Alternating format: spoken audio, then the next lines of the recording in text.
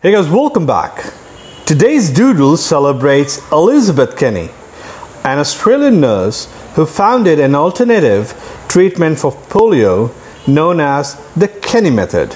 Her exercises rehabilitated thousands of polio victims all over the world and is considered one of the most effective forms of treatment prior to vaccines. The Sister Kenny Memorial House, which celebrates her life's work, opened on this day in Nobby, Queensland in 1997. Kenny was born in 1880 in Warialda, New South Wales. She grew up in an impoverished farming community in rural Australia, where she received little formal education, but was an avid reader who loved learning about medicine and human anatomy. Although Kenny did not have the option to attend medical school, at 17 she forged her own path by volunteering at a hospital in Guria. After shadowing nurses and doctors for more than a decade, Kenny gained enough working knowledge to open her own nursing practice in Darling Downs, Queensland. In 1911, she encountered her first case of polio.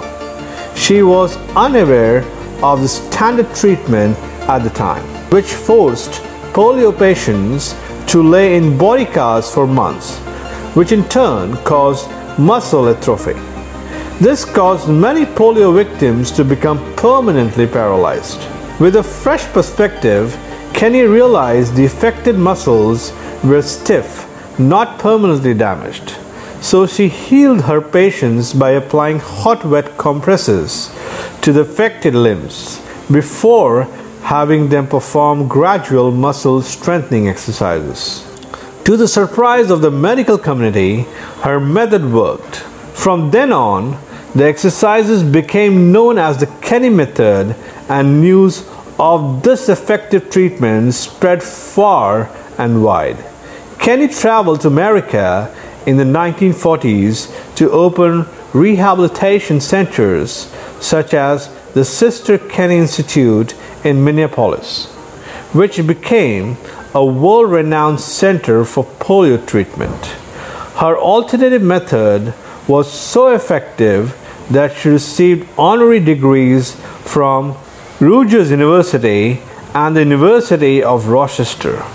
President Franklin D. Roosevelt even invited her to lunch to discuss his own treatment. Impressed by the number of polio victims that the Kenny method rehabilitated, President Harry Truman authorized Kenny to enter the US as she wished without a visa, a great honor only previously granted to one other non-US citizen. Thanks for watching. If you like this video, subscribe to our channel Zenith Institute on YouTube and follow us on Facebook.